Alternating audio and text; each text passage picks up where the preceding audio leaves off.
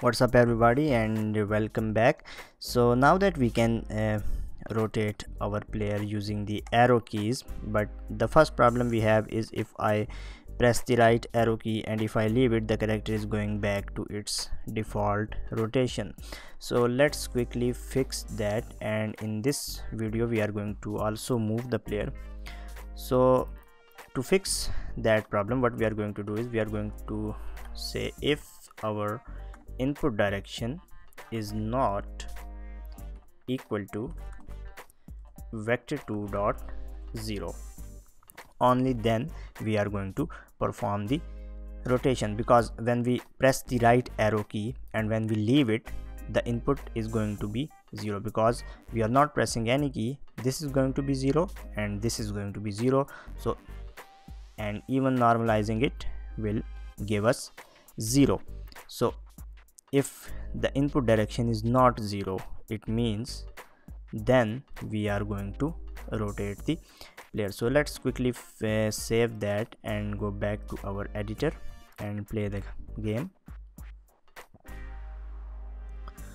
So now you can see the character is not going back to its default position. So let's move our player. So to move, we are going to make use of transform.translate, and this is going to take two arguments. One of them is the translation in vector3 and the second is space. So there are two kinds of space in Unity, world space and local space, and we are going to discuss both of them in detail. So let's say for translate we are going to say transform.forward. And why we are going to transform in forward, I am going to explain it, but first let's multiply it by some value. So I am going to multiply it by 5 and also multiply it by time dot delta time. And for the second argument space, we are going to say space dot world. Now let's go back first and test it. Now without pressing any key, the character is going forward. This is because we have hard coded this value, and this is always going to be 5 regardless if we press any key or not.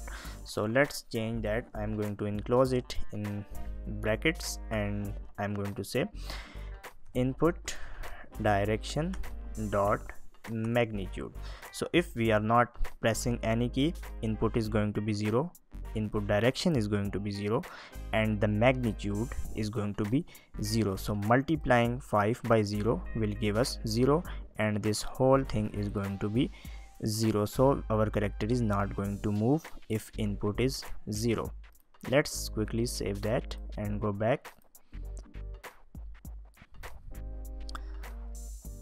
So now that our character is not moving, so if we press our input, you can see we can move left, right, forward and backward direction.